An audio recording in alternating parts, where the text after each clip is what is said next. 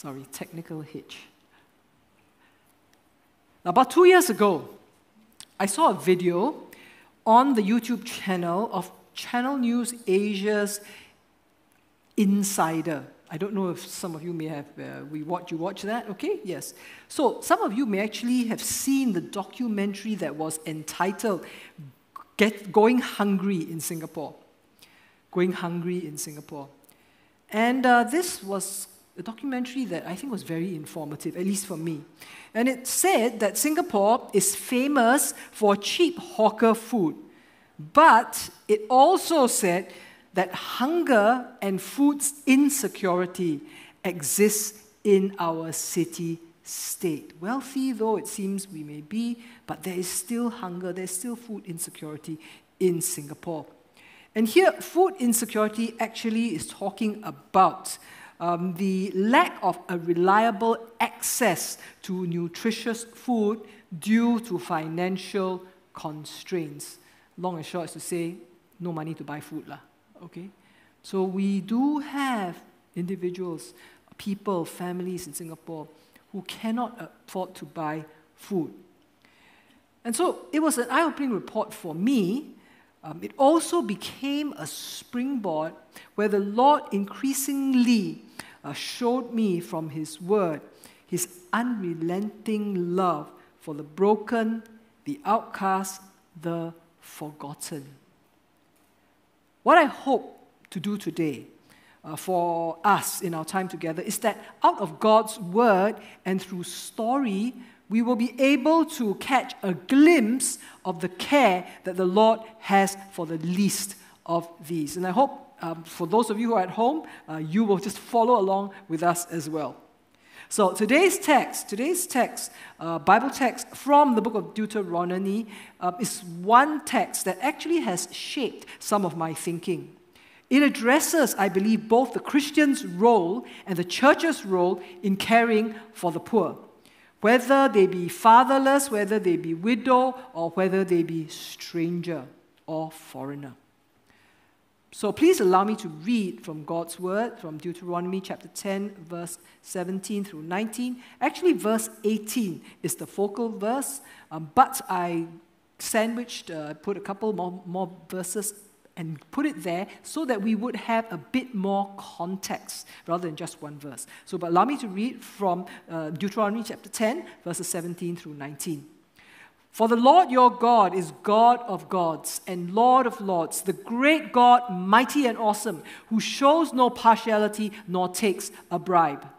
He administers justice for the fatherless and the widow, and he loves the stranger, giving him food and clothing. Therefore, love the stranger, for you were strangers in the land of Egypt. And this is the word of the Lord. Thanks be to God. Let's pray together. Heavenly Father, as we come now to open your word, we ask, Lord, for the presence of your Spirit. We ask that you speak to us, that you exhort, you encourage, and for those of us who need comfort, you comfort us, that we might better know you and know afresh your heart for us as individuals and also for those around us. In Jesus' name we pray, amen. As we think upon the Bible passage which we read just now, allow me to give a bit of backdrop. Now, some of you might know Deuteronomy is credited to be written by Moses. And so Moses, who was delivering his farewell addresses, and they compiled his farewell addresses as seen in Deuteronomy, and he was in this process of transferring the leadership of the nation of Israel to Joshua. As he was writing, though, he remembered the covenant love relationship that God had with his people. So Moses remembered God's covenant love for his people. And Moses' dying desire was that the people that he poured his life into would know God spiritually, they would know God inwardly, they would know God externally, and one day they would know God eternally. But here's the thing, Moses also knew the people. He had, after all, been leading them, walking through the wilderness with them, and he knew that these people have stubborn hearts. They have unresponsive hearts. It's like that there is a hard shell around the heart that does not allow the person to move toward God. And Moses knew that something must change within. And so here's the first thing I believe that can possibly have been on Moses' mind when he, out of the text that he wrote. And the first thing that Moses put to the people was the call to recognize who God is. God is worthy of worship. He is worthy of praise. He is worthy of our love and devotion because He is supreme. You can see it in the Bible text. The Bible text actually tells us He is supreme, God of gods, Lord of lords. And the titles of God are always important.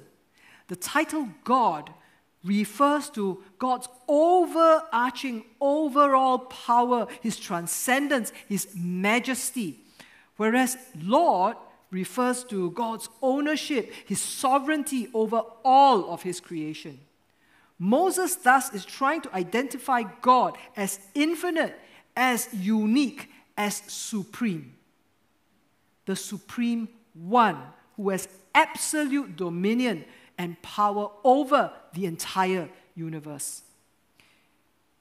He is awesome, the great, the mighty, the awe-inspiring. Worthy, He is worthy of honor and glory. He is awesome. He is integrity. Does not show partiality. He does not show favoritism. He deals with all men the same way. He deals with all women the same way. He is not corrupt. He does not bribe and cannot be bribed. So don't think that we can manipulate the living God to action. It is interesting, though, that the appeal to care like God cares, to do that, if you read the Bible text, administering justice for the fatherless and the widow and loving the stranger. Now, if you look at the Bible text, for those of you who have Bibles, if you look at chapter 10, Deuteronomy 10, verse 12, and Deuteronomy 10, verse 20, it's kind of like that verse, that thing about caring like God cares, administering justice to the fatherless and to the widow and loving the stranger. It is actually sandwiched between a command. And that command is this: fear the Lord. Fear the Lord. Almost as if Moses were trying to say that you and I are able to truly care the God way, that we truly are able to care the theocentric way, the God-centered way. It's only possible is if we truly fear the Lord. Only when you reverence Him, only when His rule, His reign is in your life, then His kingdom comes. His will is done in your life. His will is done through your life, even as you carry His kingdom within you to others. Some years back, Paula Fuller tells the story of Hurricane Katrina.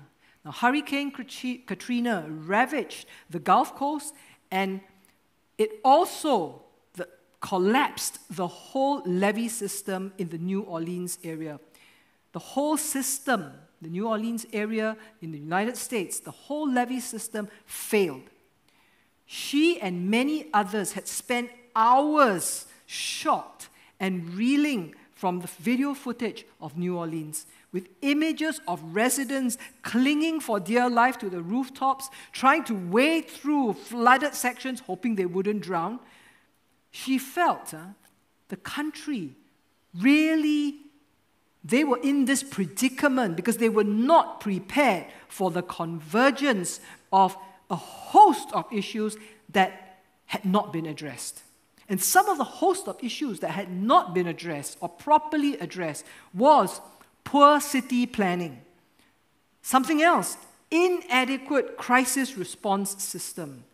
Then there was racially segregated neighborhoods and economic poverty.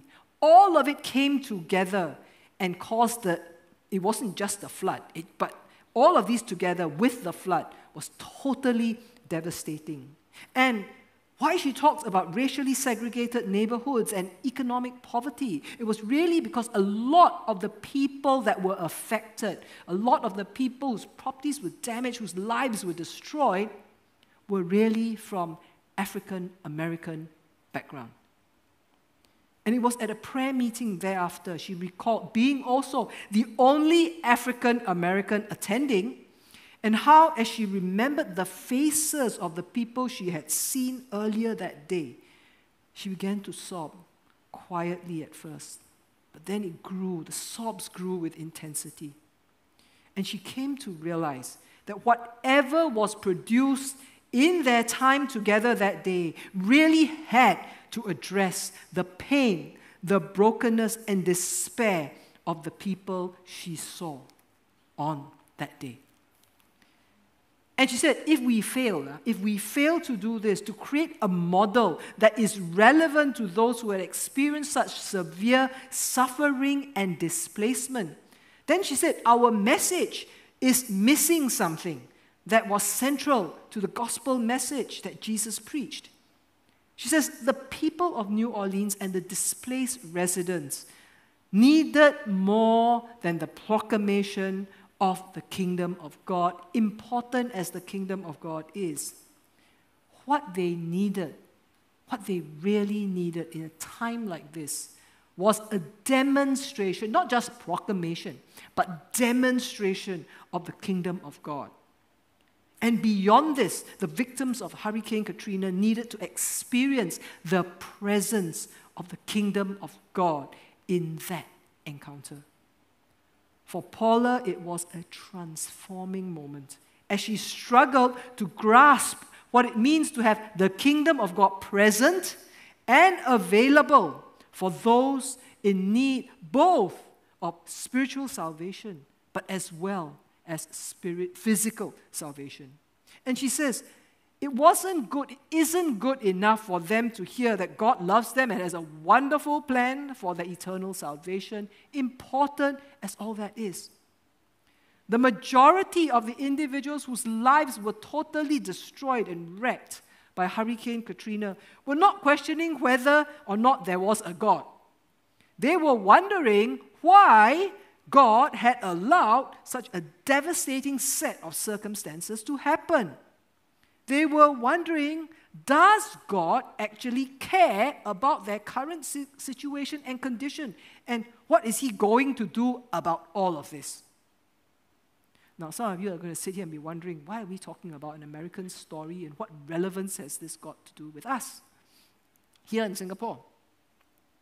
Can I suggest the relevant point for us today, that it should not need to take a natural disaster or a man-made disaster or disaster of whatever kind to create opportunities for us to recognize, to taste the pain of the world, to taste the pain in our communities, to taste the pain in the lives of the people we know and the people around us.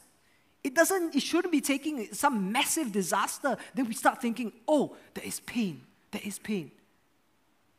The pain is evident all around us. That engagement actually comes in our interactions, our lived experiences with family members, with supposed friends, our neighbors, our colleagues, in our immediate surroundings. But here's a question, a quick question for all of us. And it's an important question. Do people you engage with experience the presence of the kingdom of God in you when you engage with them?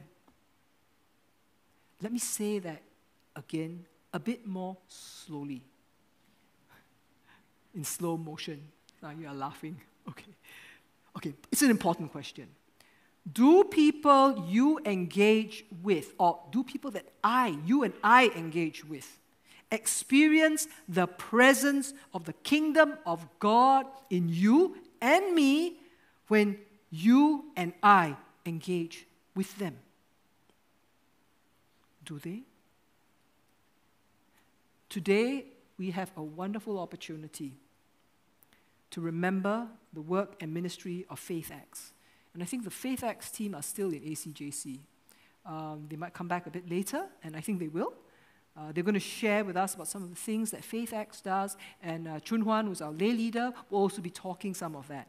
So enough for me at this time just to say that for us, that as we prayerfully consider volunteering participation, our participation will give opportunity for you to care like God cares by bringing the kingdom of God, the presence and power of the kingdom of God within you into the lives of many, both young and old, who have very real and deep personal needs. It may not be obvious when you talk to them that a lot of smiles. Smiles hide a lot of things. But as you get to know them, I think you will identify that there are real, deep-seated and personal needs. But the other thing that we can learn today out of the text, I believe, is this. There is an invitation to participate in the Lord's mission. I think Moses was trying to communicate that. If you love the Lord, you will truly love the least of those around you, the fatherless, the widow, the stranger. Moses didn't want the people to forget that when God blesses them, suddenly the fatherless, the widow, and the stranger are forgotten or are out of sight, out of mind. So he put it there that they would remember these details long after he is gone. But look at how he motivates or invites them and now you to that love, okay, to participate in the Lord's mission. And he says this, love the stranger, for you yourselves were strangers in the land of Egypt. Now, some of you again here are sitting and said, I've never been to Egypt, so that's totally not possible. Okay, and that would be correct, okay, because this actually was written to ancient Israel. When they were in Egypt, they were strangers, they were aliens, they were considered foreigners in a foreign land. And the Egyptians, who began by treating them actually quite well, eventually mistreated them. But here's the thing. The Lord's heart is for the vulnerable and the broken. His unrelenting love for the outcast, the oppressed, or the forgotten. Why? Because these know the shame and the pain of being a stranger or strangers. Caring for the stranger is not just a nice thing to do. You know, it's not something that, it's so poor thing. So it's a nice thing to do for them. Nor should it be something that my pastor says, so I have to do law.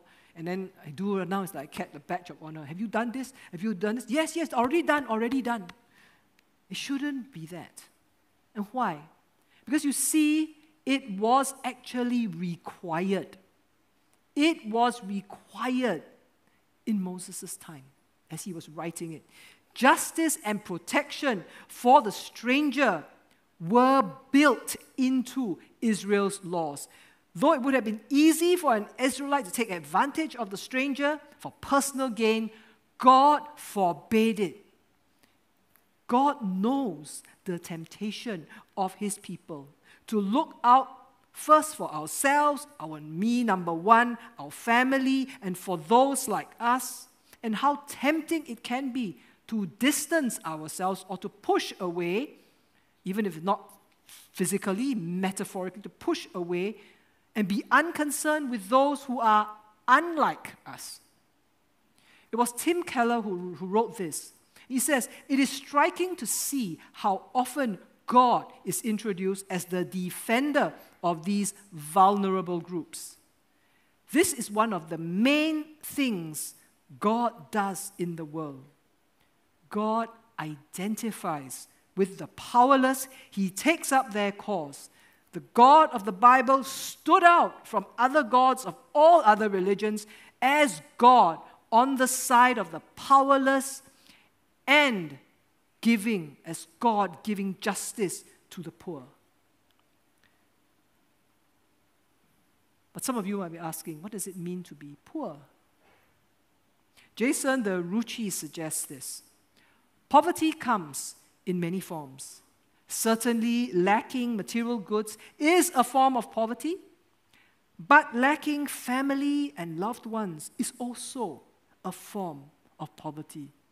Are you aware of that?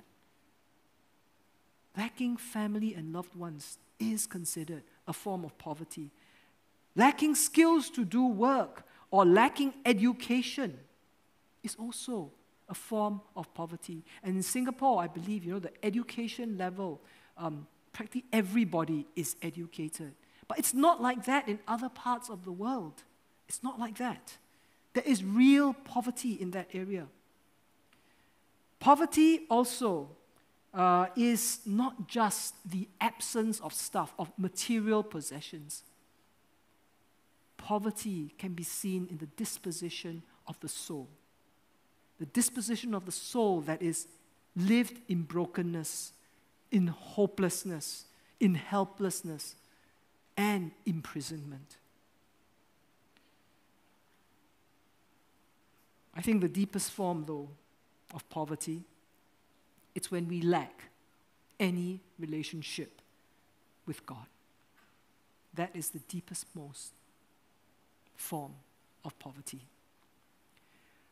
Where strangers are concerned, I think Singapore has done well in reaching out to strangers over the years. And our churches, God has blessed and we have grown. But here's something that I've observed as well.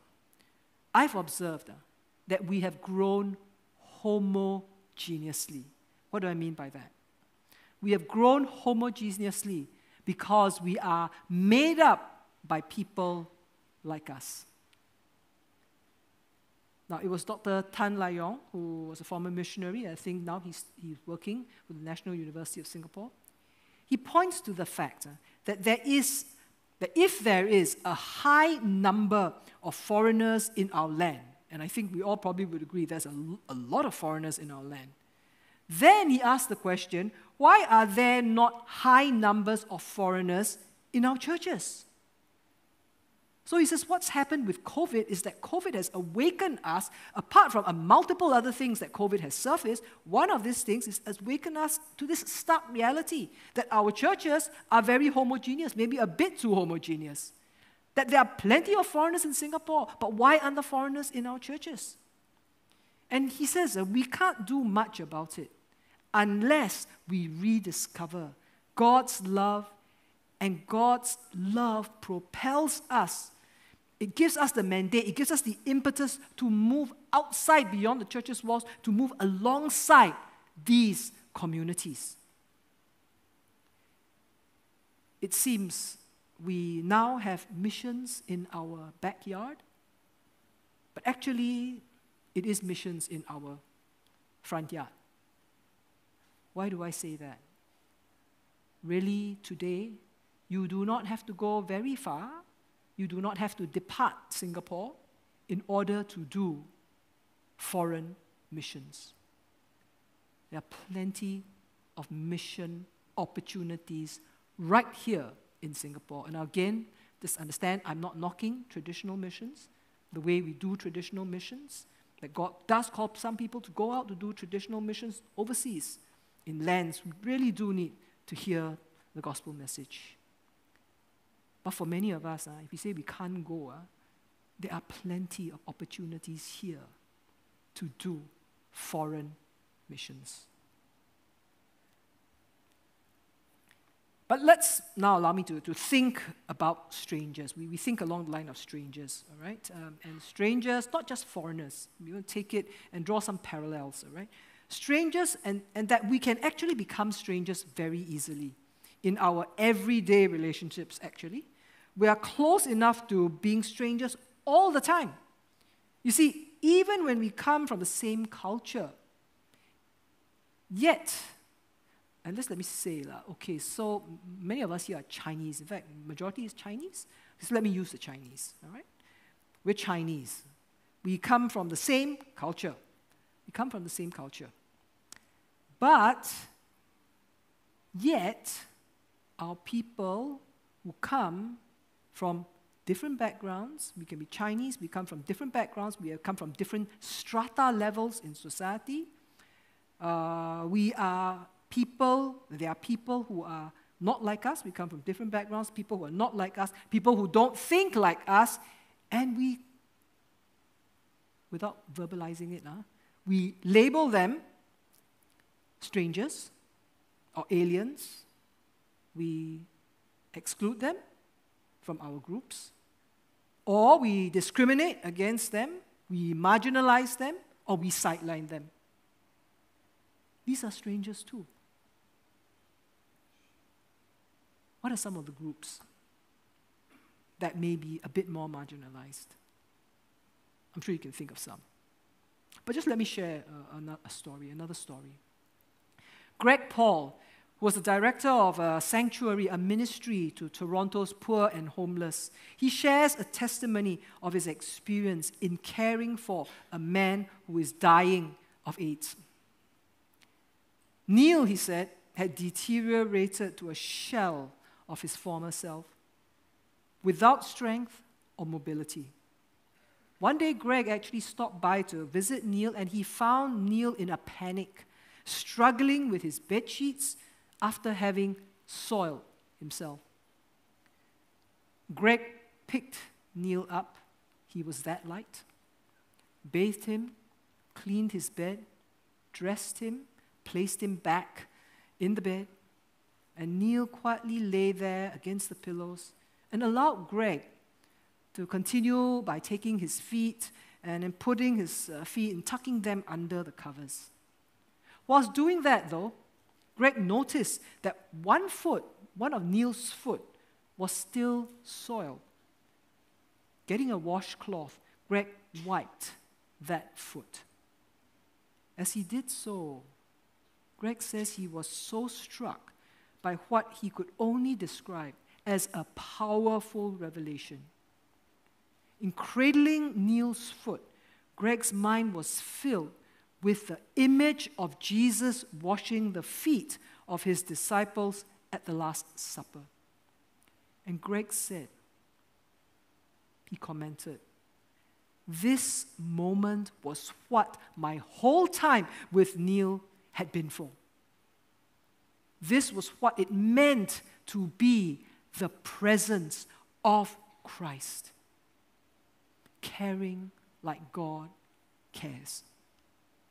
Yet at the same time, Greg was also deeply touched by Neil's vulnerability.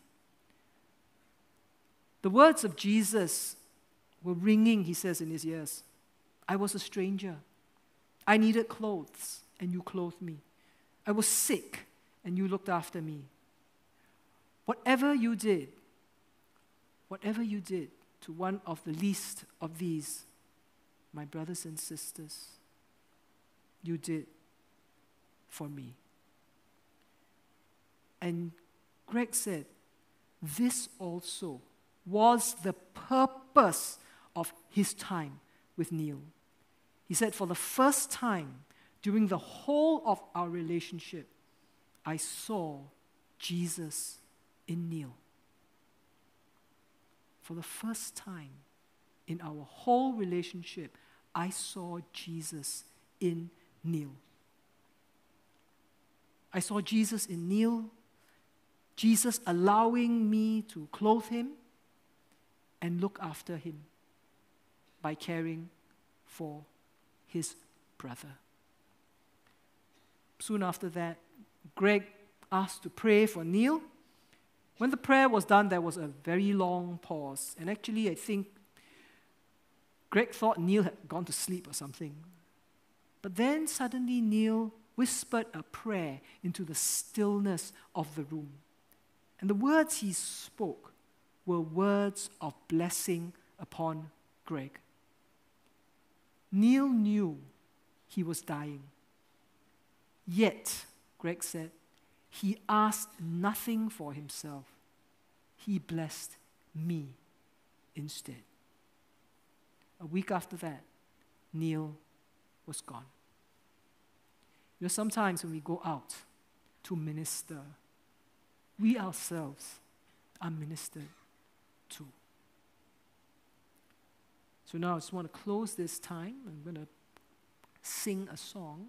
People Need the Lord, and I think some of you might be familiar with it. And if you are familiar with it, let me encourage you to sing along. Okay? People need the Lord. Every day they pass me by, I can see it in their eyes. Empty people filled with care, headed who knows where. On they go through private pain, living fear to fear. Laughter hides their silent cries. Only Jesus hears. People need the Lord. People need the Lord. At the end of broken dreams, He's the open door. People need the Lord. People need the Lord. When will we realize people need the Lord? We are called to take His light to a world where wrong seems right. What could be too great a cost for sharing life with one who's lost? Through His love our hearts can feel all the griefs they bear.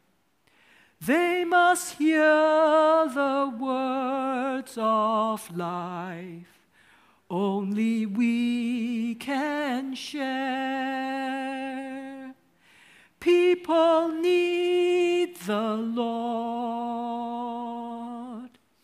People need the Lord. At the end of broken dreams, He's the open door. People need the Lord.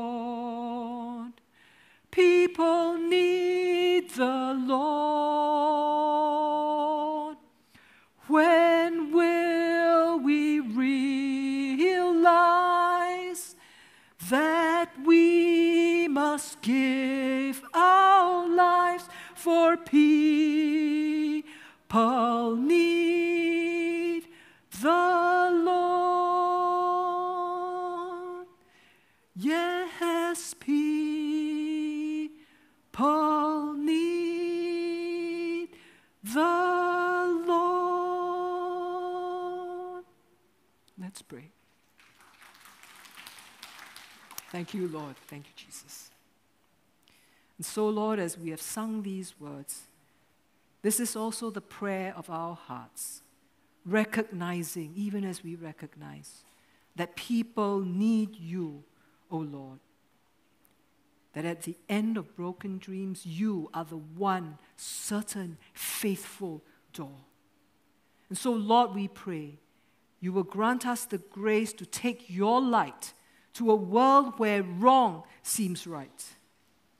That you would give us the grace to know that it's not too great a cost to share life with one who's lost. Help us also, empower us to bring the words of life to different ones we will meet.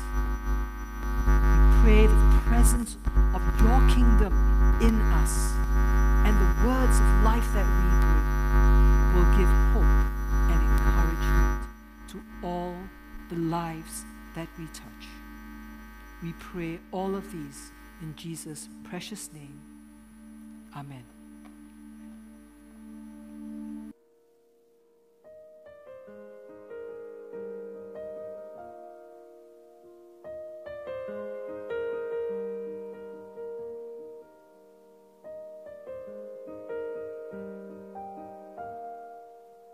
Though the terror of night is threatening to overtake my voice, I'll lift up my song and know the God who holds me close.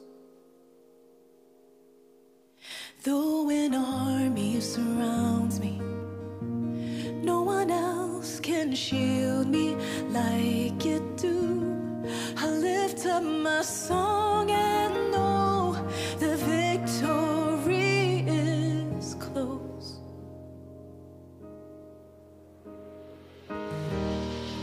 You are my strength, my shield. You are my portion, still my delight. Here in the night I will not fear. I will hold fast to you. Your love has seen me through every fire. Under your wings I will abide. Through the darkness you are beckoning me closer to your heart, lifting my eyes to see the dawn is breaking through.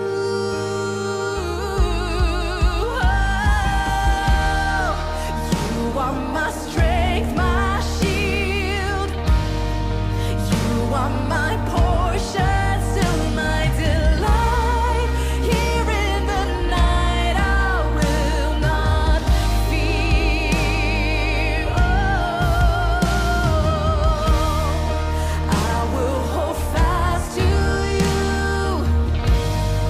Your love has seen me through every fire. Under your wings I will abide.